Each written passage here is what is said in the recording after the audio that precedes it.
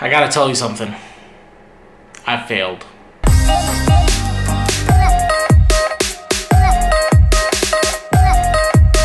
Good morning, guys. So it is Saturday. No. You know it is. And basically, Lily, I gotta stand right here because of the light. So Lily went back to her house, and we feel like a parent who just sent their child to like camp or something. So we're just gonna relax today. We're gonna Here we go again, interrupting me every time I try to talk. But anyways, we're just gonna go in the pool. We're gonna relax today and just enjoy the day. She would stop talking. GTL!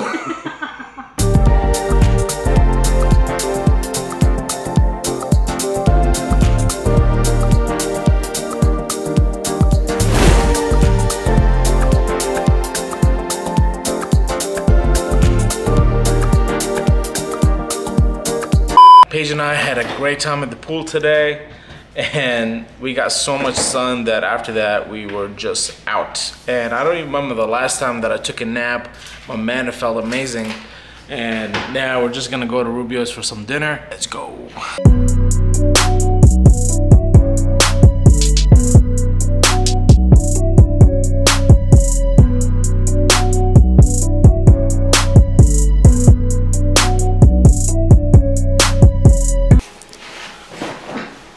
So guys, I gotta tell you something.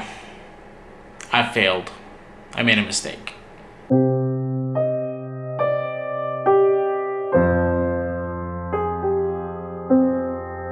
So here's the deal. A month ago, I set this challenge for myself to basically work out twice a day for 30 days.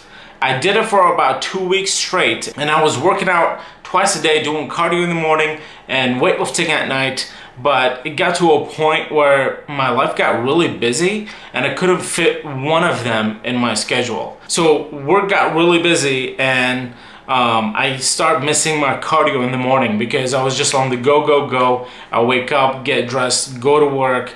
I didn't get a chance, and then when I come home, I would hang out with the family and all that. And then at night, I work out. But then I'm working out late at night, which makes me really tired. And when I wake up in the morning, I'm just so tired. I just get up and go to work. So I kept missing my morning cardio. And then my second problem is that we had a kid in the house who loves junk food. So my diet was blown. I didn't really stick to my diet. I was eating a lot of crap. But the thing is, now, what I like about what I did, even though I was challenging myself to work out twice a day and I failed at it, but I still worked out at least once a day.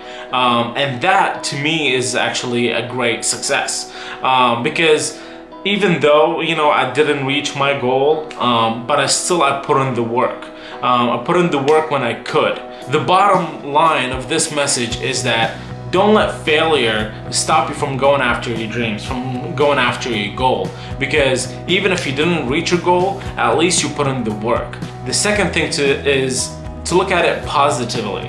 Like, don't look at it like, oh man, I didn't do it. I failed. Just get depressed and all that and let it get to you. No, look at it in a positive way. Hey, at least I worked out once every single day, which is something that I wasn't doing before. I was working out like maybe 3 times a week. That's about it. So my message to you is you have to set goals for yourself, because if you don't set goals, you'll get nowhere. You'll get no accomplishment, and then it's gonna at that point affect you and how you feel about yourself. You start feeling like a loser and all that, like, well, I can't do anything right with my life. So 1, set goals for yourself. 2, if you don't reach your goals, don't let it bring you down. Just keep at it. You're gonna reach your goals at some point. And 3, look at things in a positive way. Don't, just focus on the negative, because that is gonna reflect back on you, and then you're just gonna start feeling negative, and everything around you is gonna be negative, because law of attraction is whatever you put out there is gonna come right back at you. So set goals for yourself. Don't let failure put you down, and always stay positive. Love you guys. If you like this video, make sure to give it a thumbs up. And if you're new to the channel, make sure to subscribe and check out my other videos. And I will see you guys on the next one. Peace!